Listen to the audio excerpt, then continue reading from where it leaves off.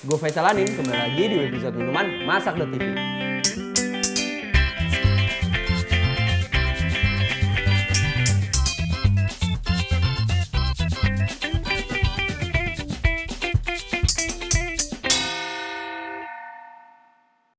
Oke, di episode kali ini gue akan bikin satu minuman yang awalnya tuh dari negara Inggris deh, namanya teh susu.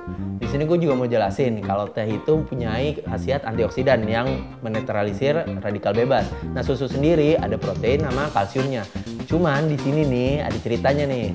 Ternyata ada kontranya. Kenapa orang Inggris suka minum teh sama susu? Sebenarnya itu tuh mengurangi manfaat dari teh itu sendiri karena susunya itu tersebut. Kalau kadarnya ya nggak pas gitu deh, makanya orang Inggris tuh cenderung lebih kurang sehat daripada Eropa yang lain.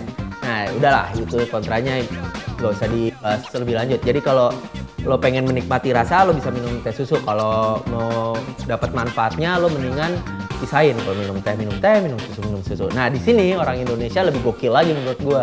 Kita bikin es teh susu, teh es susu. Nah di sini gue nggak pakai creamer atau nggak susu putih, tapi gue pakai susu kental manis. Udah nggak usah dikasih gula. Nah buat lo yang pengen tahu cara bikinnya, mendingan ikutin webisode ini, oke?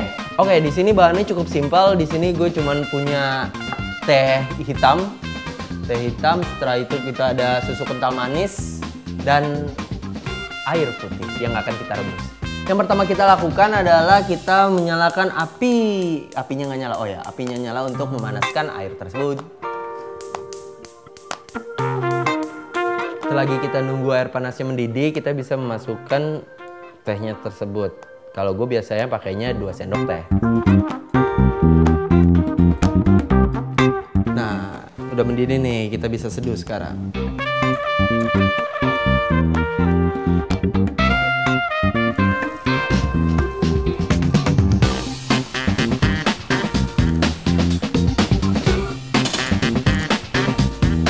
Nah, bagi lo yang punya brewer, gampang aja, kita tinggal tekan. Kalau buat lo yang nggak punya, lo bisa pakai wadah apapun, terus lo tunggu sekitar 2 menitan lah sampai semua ininya turun, daun tehnya turun, baru lo bisa seduh ke gelas yang lo mau.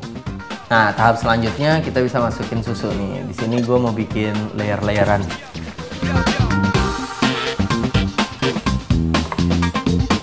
Nih dia nih yang bikin segar. Es batu. Ting. Aduh panas. Nah ini dia nih, kita sekarang tuang tehnya.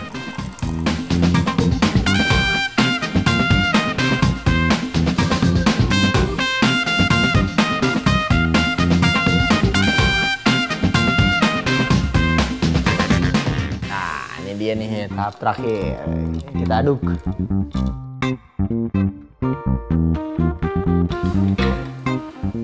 Oke, es teh susu kita udah jadi. Nah, berhubung gue lagi puasa Senin Kemis, katanya ya, gue nggak bisa nyoba. Jadi yang di belakang ada yang mau nyoba nggak? Mau. Nggak ada. Ya udah, anggap aja nih, ntar ada anak kecil lah yang nyoba. Nah, jangan lupa juga tuh yang gue bilangin tadi, kalau lo mau nyari rasanya, lo bisa minum nih es teh susu kayak gini. Cuman kalau lo yang ngincar khasiat, lebih baik saran dari gue, lo kalau minum teh, minum susu. Yang tadi gue bilang kan banyak kurang manfaatnya, kurang manfaat, bahasa halus banget. Oh ya, sama ini satu lagi, ada pesan dari adek Lanin yang punya Masak.tv nih. Kalau lo sering-sering minum ini, lo terusin juga minum air putih yang banyak. Soalnya kalau enggak, lo bisa kencing batu, bahaya banget kan. Oke, thank you udah nonton kita. Tonton terus episode selanjutnya. Dan jangan lupa like kita di Facebook, follow Twitter kita, sama subscribe YouTube kita. Dan jangan lupa, kalau ada iklannya di YouTube jangan di skip. Biasa, lo bakal dapat hadiah katanya. Oke, yang penting tetap di Masak.tv.